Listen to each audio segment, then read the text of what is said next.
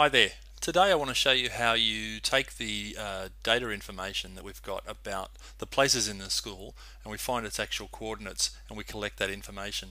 Now if you look here in the website in the augmented reality at PLC section, you'll see that here's the links that I've put for you so far, and you'll notice there's one here called the PLC Sydney POI list, positions of interest, points of interest, and when you click on that it actually opens this. It opens this spreadsheet that you've all seen before, hopefully. Now, a couple of things. I've added, I'll just show you this, I've just added over on the side here a column called Your Name. And what I'd like you to do is to just put your name next to 2 or 3 of these points of interest that you've got here. Now, having a look through here, these need to be tidied up a bit. So, for example, school shop needs to be capital S, capital S. Studio theatre needs to have capitals there. Science amphitheatre, I've marked some of these things. I've marked this one as a duplicate because somewhere else down here, Frida Whitlam Science Amphitheatre, there are a couple of double ups. So I will need you as a group to go through this list and make sure that everything is there only once, and you've got everything in that list that you need to have in that list. There are things there like the history staff room and the science staff room, for example. They're going to be very hard to actually create the POIs for because they're in a building, they're on the 2nd and 3rd floors, they're kind of hard to indicate. So you might have a think about how appropriate some of these things are. We probably don't need everything in the school, but we need the main stuff. As always, this is your project, not mine. Although I'm driving it with you, I'm going to leave the actual execution of it up to you guys. I think that's very important. What we need to do is for each one of these points here, these places, we need to collect this information. You can see this one here for the Aquatic Centre has already been done.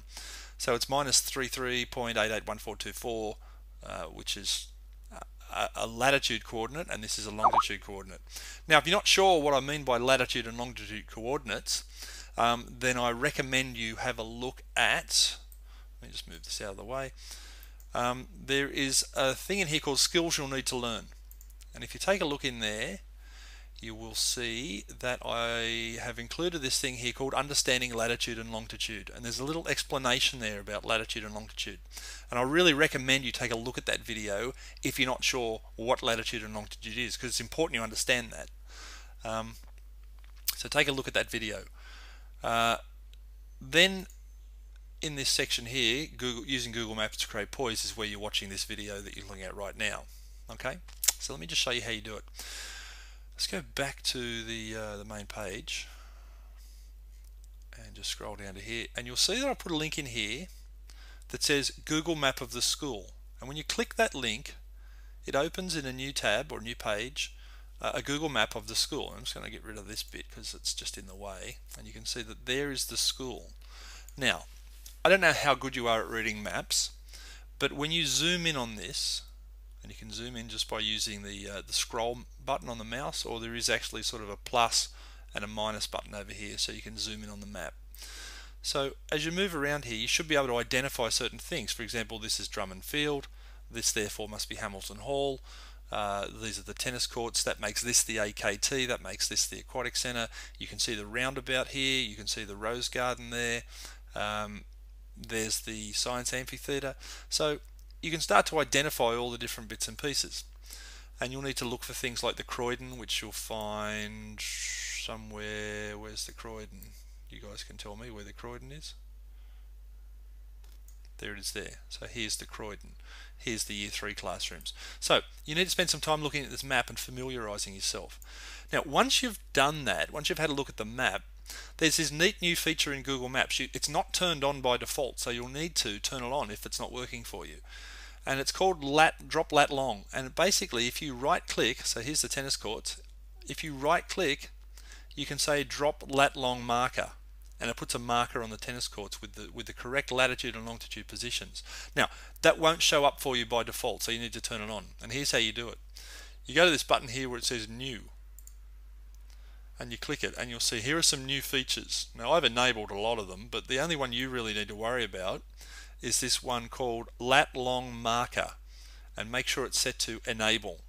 Okay, so you can turn the others on or off if you like, I don't really mind, but this one here, LatLongMarker, should be on, and then you save those changes. And once you've done that, then now hopefully when you right click anywhere on the map, you have the option to drop a lat long marker. So for example, let's say I was wanting to indicate the position for the roundabout. Well, here's another question for you. Which part of this rather large area here are you going to choose as the single point for the roundabout? Are you going to do right in the center? Are you going to do the gate from Boundary Street? Like whereabouts? I'd probably suggest you do it right in the center, but you can have that discussion. You need to decide whereabouts you're going to drop these markers. So let's say we want it right there. I'm going to zoom in a little bit more just to be really accurate. So zoom in, there you go. That's about as close as I can get.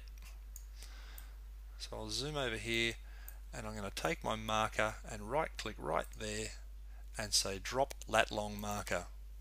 And you can see it's put the position in there for me. Now I need to take my mouse. Oops.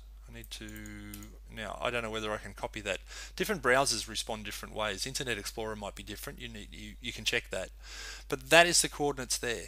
So you need to now take this point over here.